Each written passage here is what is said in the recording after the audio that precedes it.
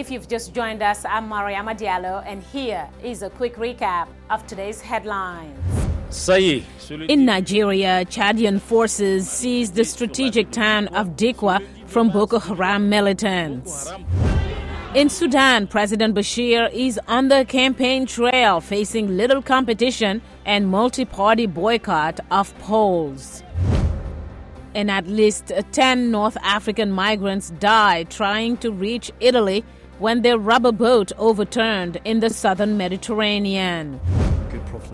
Finally, in Nigeria, energy company Seplat expects its gas business to contribute around a third to its profits over the next 2 years, up from current 10%. That's it for today. Thanks for watching. We'll see you next time.